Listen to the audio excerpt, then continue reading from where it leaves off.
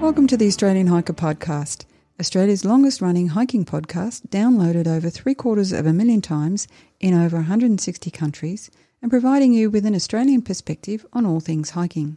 We're your hosts, Tim and Jules Savage, coming to you from Ngunnawal and Ngambri country. This is episode 262 of the Australian Hiker Podcast. And in this week's episode, we talk about hiking in arid environments. We hope you enjoy. Before we get into today's episode, if you'd like to help support Australian Hiker and this podcast, there are a couple of ways that you can help us out. Firstly, by subscribing on your podcast host of choice so that each episode is available as soon as it's published. And if you have the opportunity, leave us a 5-star review. Another way to support us is go to the Australian Hiker website at www.australianhiker.com.au and click on the Support Us page and buy us a coffee. You can do a one-off donation or become a monthly supporter. All donations are greatly appreciated and help us to continue producing this podcast and blog. Now let's get on to today's episode.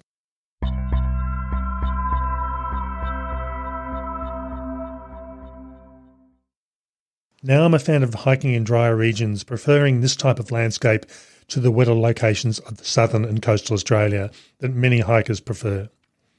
While the practice of planning hikes is the same no matter where you are, there are some specific considerations that hiking in semi-arid and arid regions of Australia require. In this podcast episode, we look at what some of these are.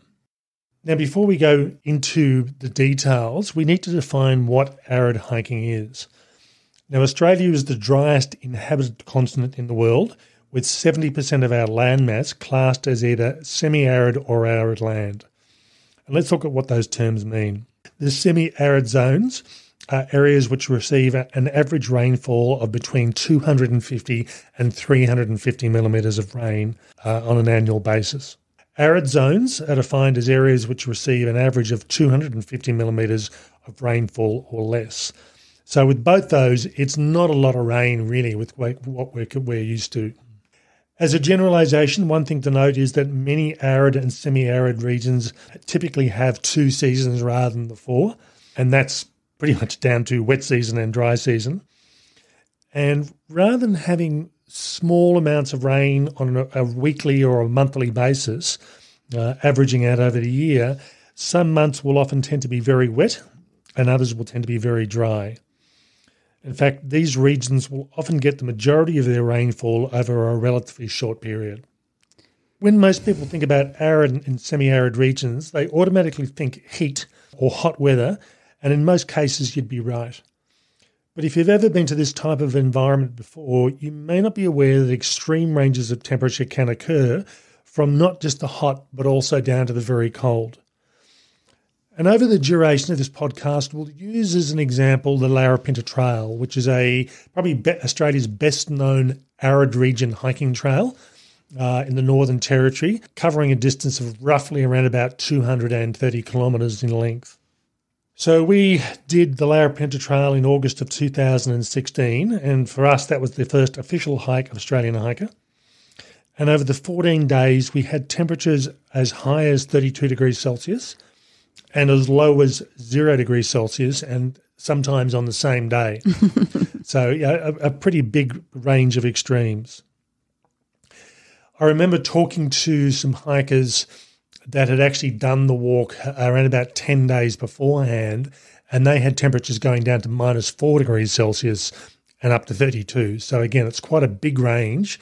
Now, that's 36 degrees of temperature. Can make quite a difference to how you see and how you view the hike you're on.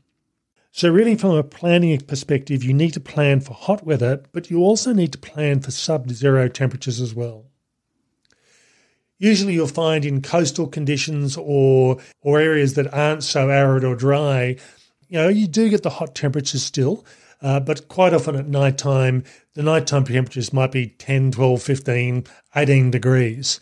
So, there is a range, but there's not the extreme range, and you're not having to cater for this wide variety of conditions. So as funny as it may seem, you're hiking in the desert or a dry environment, you've got 32 degrees during the daytime, and you're using a fairly warm rated sleeping bag to cater for the conditions at night. That brings us on to our next topic, and that's layering. We did a survey a number of years ago, and the majority of people use a 4-layered system. And that's essentially a rain jacket, puffy jacket of some sort, a warmer long sleeve top, and a short sleeve top or a thinner long sleeve top underneath that. I think I have the 5-layer system because I also have a singlet that I would wear. And some people do have 5 layers and some only work with 3. So whatever works for you, really that's what you need to go for. One thing about a layering system is rather than just having one garment that's going to keep you toasty and warm when it's cold but make you really hot when the temperatures get up there, you need the ability to mix and match your layers, wear whatever suits you and whatever you're comfortable with to match the conditions that you're actually walking in. So again, coming back to the Larapinta Trail, it wasn't unusual for us on most days, but not all, where we'd have 0-degree temperatures or only just above 0 degrees in the morning and starting to walk in a puffy jacket. And within an hour or two, we'd strip that jacket off and we'd gotten down to just a single layer because the temperatures had increased quite dramatically. Yeah, and it wasn't a thick, puffy jacket, but, with the layers it was enough. And with that temperature, it was needed. So I can't remember one morning when it wasn't needed. Now, both Jill and I, and particularly myself, are probably a bit less common than most people I see on trail in that most people will often wear T-shirts rather than a long sleeve base layer. And for me, the only time I tend to wear a T-shirt is probably in spring and autumn when I'm hiking at 5 o'clock in the morning. And for me, that's a comfortable sort of level of what I'm wearing. And also for a short hiking period, short day hikes. And for me to wear a T-shirt, the walk's got to probably be about an hour or two at most. Anything longer than that, I'm wearing a long sleeve top. And it's particularly important in arid conditions because it is so easy to get sunburn. It's a real trap sometimes. You think, okay, it's not that hot, but it creeps up on you and all of a sudden you realise your shoulders are burnt or your arms are burnt or the backs of your hands are burnt. So it's better to have a long sleeve, fairly thin top that protects your arms to a great extent. Yeah, and it's interesting on Larapinta because I didn't get burnt over those 14 days. But when I look back at the photos, and particularly the very last photo, we're at the end trail head, I was a very, very dark colour and I didn't realise how brown that I'd gotten over that period of time despite being covered up. We were talking about tops, but also need to look at the bottoms as well. So I have seen people on trails like Larapinta where they're wearing shorts and gaiters and they've got about a 3-inch gap of skin in the middle.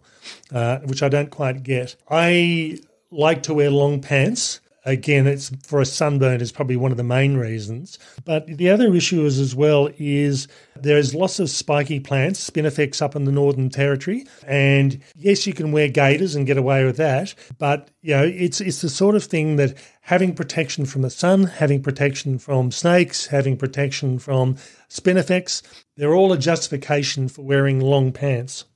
The other thing that you need to consider as well as part of the layering system, which is not necessarily to do with warmth, but a bit more to do with sun protection, is a hat, a decent quality hat that's going to give you a wide brim.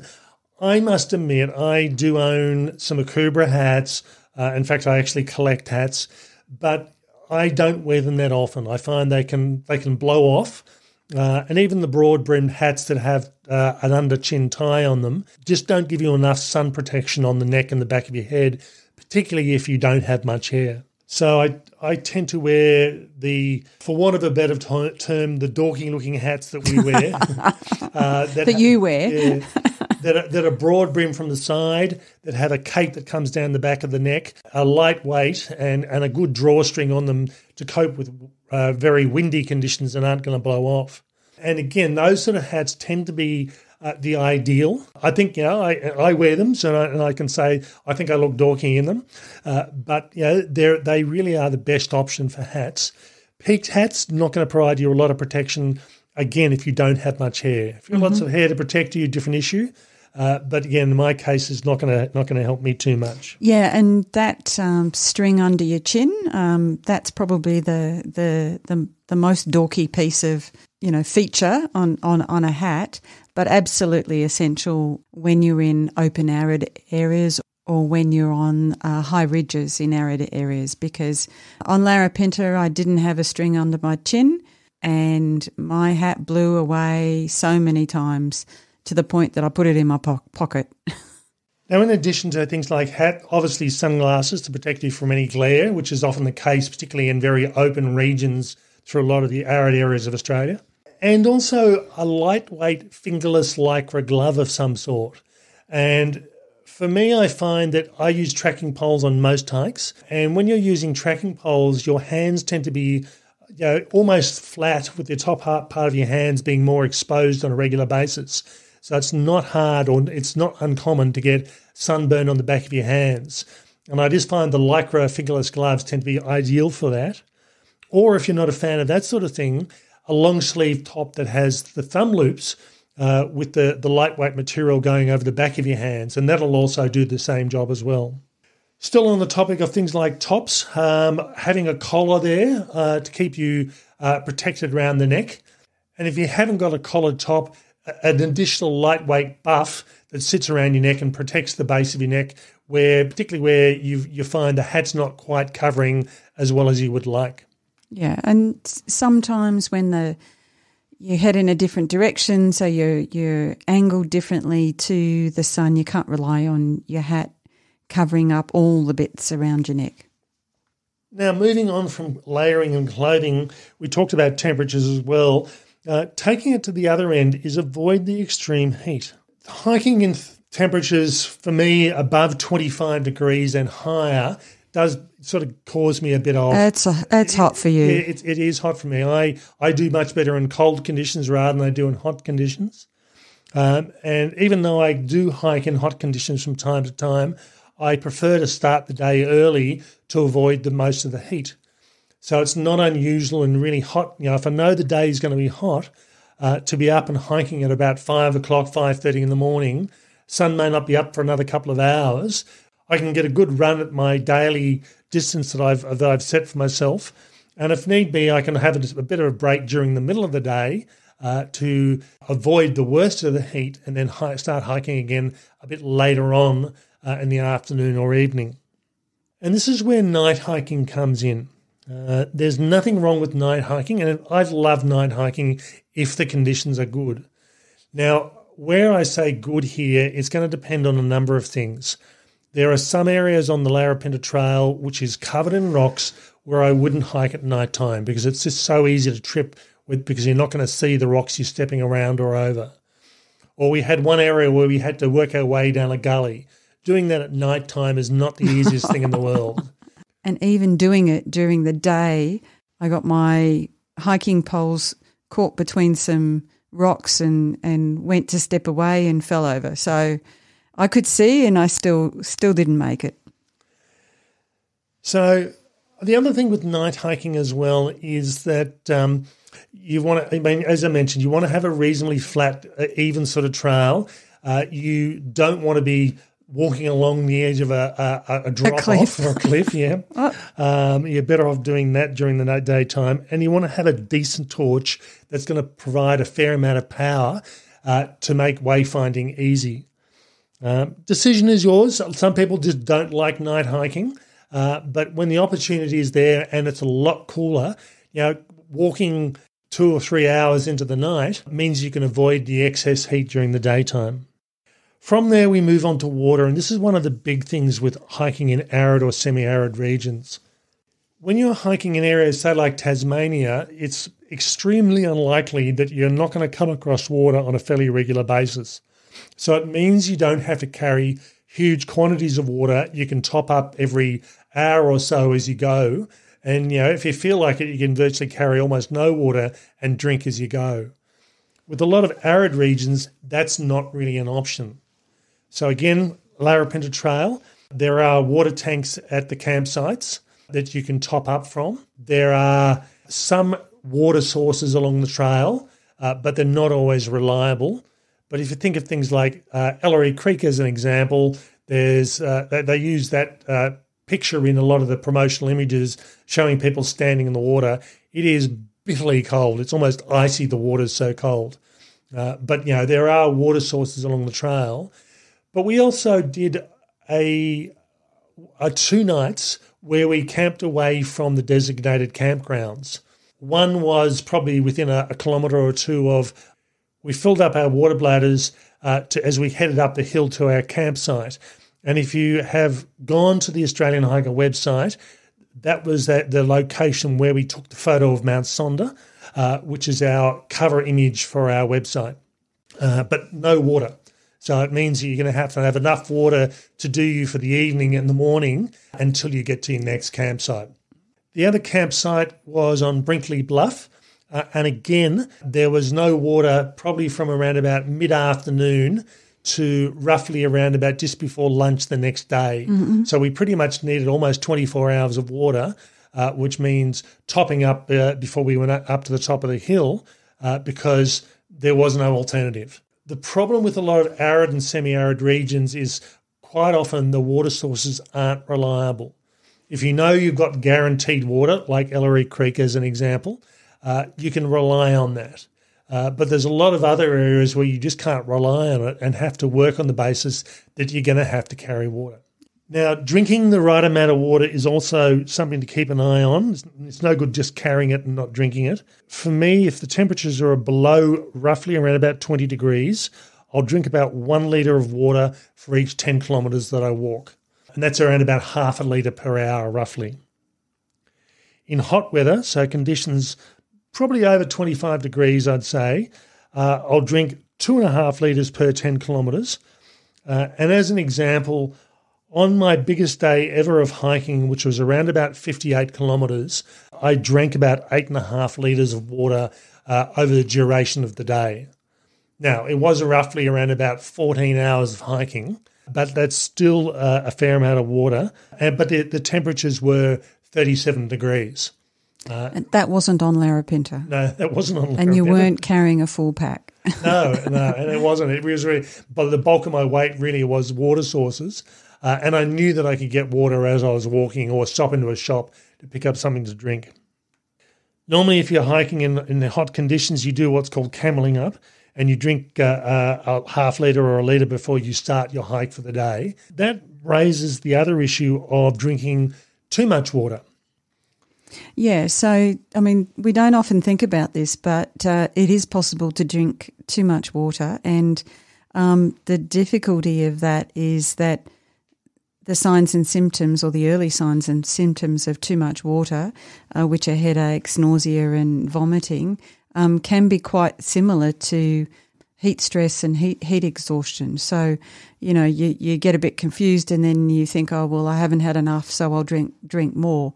But the way to think about it is that, I mean, Tim mentioned that, he drank roughly about half a litre of water an hour when it was quite hot. If you're starting to drink any more than that, the difficulty is that your kidneys can't expel more than, 800 to a litre of water in an hour. So, if you're drinking much more than that, then you are at risk of, I guess, suffering from drinking too much water. Now, from my perspective, drinking water is one of those sort of things that you do it when it's easy. I have always been a water bladder user. I just find that I will drink more regularly. If I've got to reach around to the side of my pack to get a bottle out, to have a sip of water, to then put the water bottle back in the side of the pack, I tend not to drink as much water as I would if I was carrying a bladder.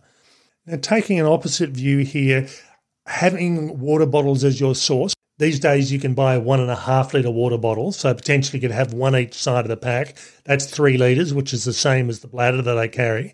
And the advantage with the bottles is you can see or monitor how much water you have left. Yeah, that's right. Whereas for me with the bladder, I've got a good indication about how much water I drank and I'm keeping track of it.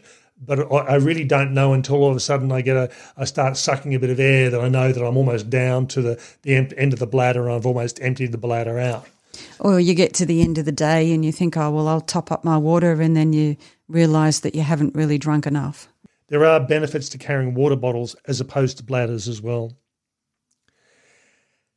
Now, still on the theme of water, flash flooding, and this is something that will often be a consideration in arid regions, and it's something that many hikers tend not to think about.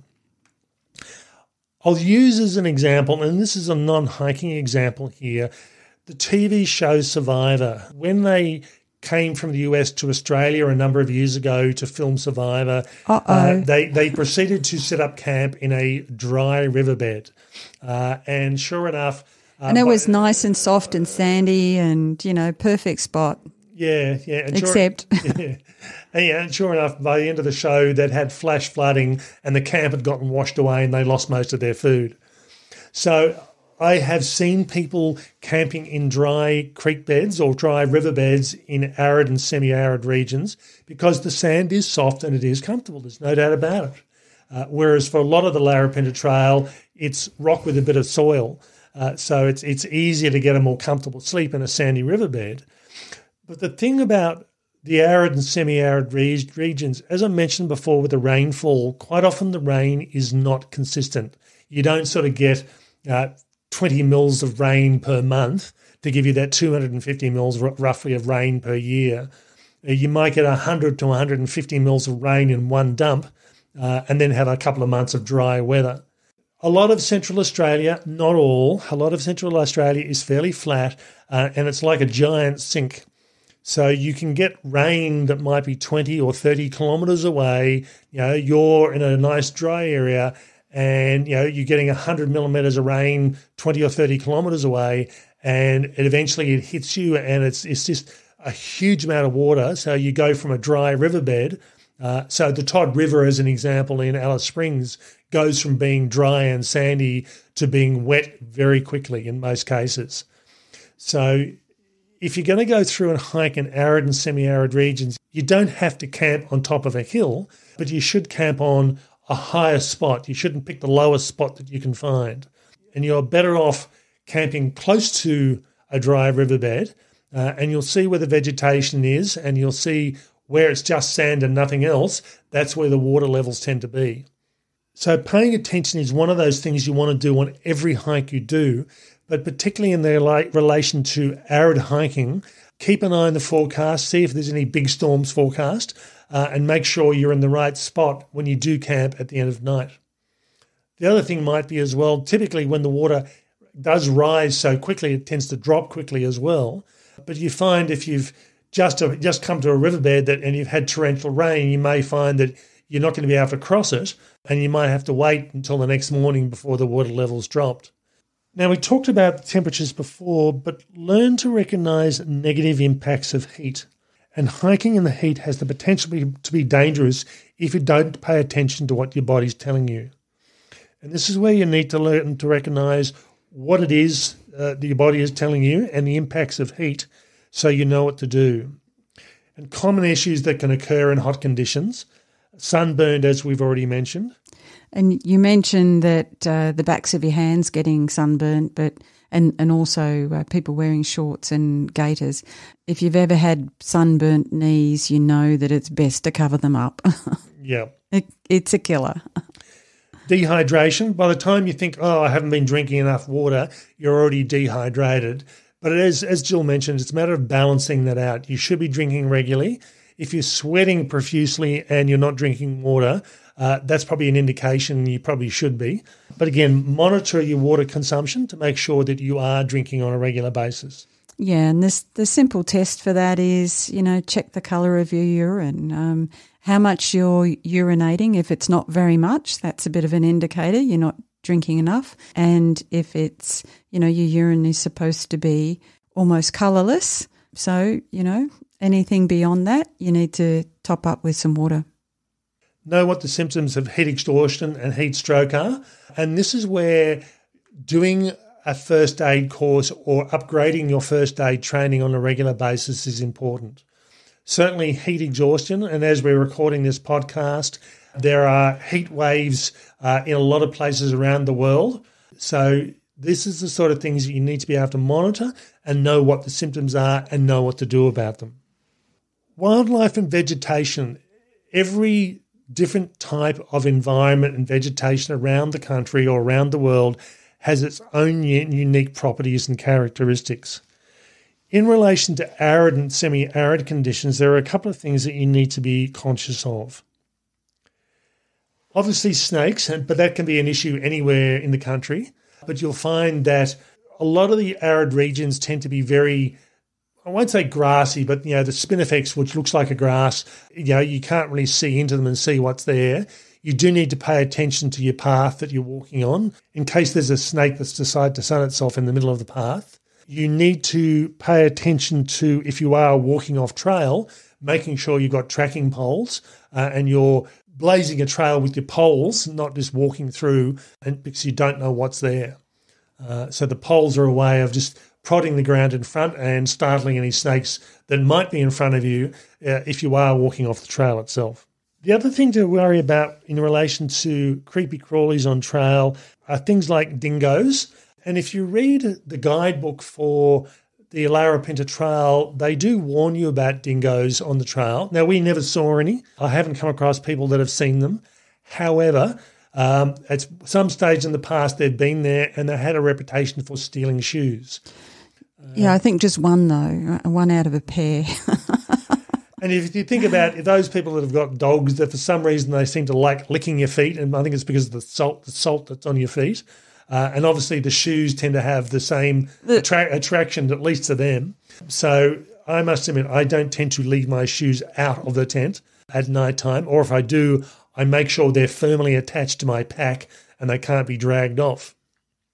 So again, not so much of a problem about being attacked by a dingo, but more about what they're going to steal from you more than anything else. That's right. The other thing, which can be, again, an Australian-wide thing, is rodents or small animals that are going to try and steal food from you. This can be an issue in any part of the country, but it's often a problem where you've had very wet conditions, the mice and the small animals breed up, they're in big numbers, then the rain dries out and the food dries out, and all of a sudden they come to the only food source available, which is in your pack and in your tent. So this will be a subject of a further podcast coming up in the future where we do talk about protecting your pack and protecting your food from the native wildlife. Yeah, and the year that we did Larapinta, the mice were supposedly a big issue. I'm not a fan of mice. And so not so much for the dingoes, but for the mice. I did keep my boots inside the tent because the last thing I wanted to do was to put my foot on one as I went off to walk in the middle of the night. And I also had my pack inside a dry bag as a bit of protection from rodents creeping in and so on. But we didn't have any problems at all. So you never know what you might find. The reports in our case weren't accurate. Moving on from wildlife into vegetation, as we mentioned, spinifex is fairly common in semi-arid and arid regions in Central Australia. And if you haven't come across spinifex before, it's a bluey-green, grassy-looking sort of plant, but it's extremely spiky. You do not want to fall on a spinifex plant. You will know about it. Spinifex has the ability of being able to go through a pair of pants quite easily. I'd wear long gaiters just to protect myself from spinifex, and certainly you want long pants. You don't want to be hiking in just shorts because that's not a good move. I had instances on the Larapinta Trail where I'd sit down on a rock, have a bit of a break. I'd put my hand down on what I thought was rock, and there was just some very stunted little spinifex plants, and I'd end up having to get the tweezers out to pick the bits of plant that had gotten stuck into my hand. So it's the sort of thing that, again, normally plants can be an issue wherever you are, but spinifex really is an arid plant and something you do need to be aware of. So if you are hiking off trail, definitely long pants, definitely long gaiters. Just to protect it's so easy to pick it up, so easy to have it attached to your skin, and then you just have to spend a heap of time trying to get it out, and sometimes that becomes quite difficult.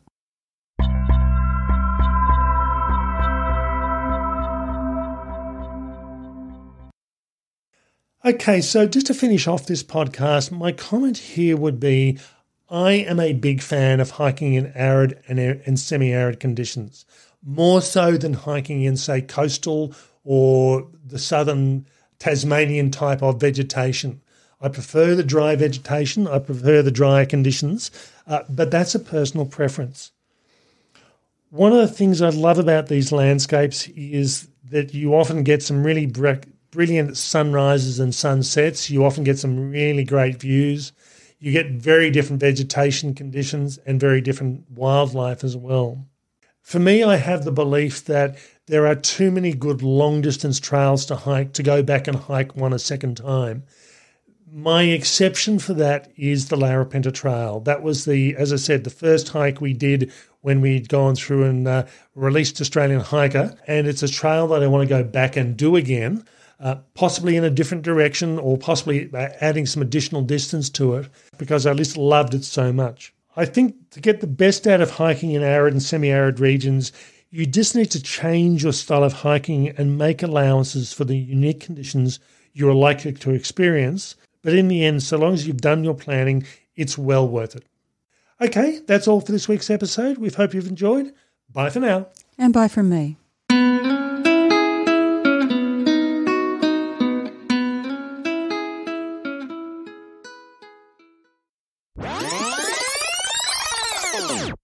And even during it, oh jeez. The semi-arid zones, I have always been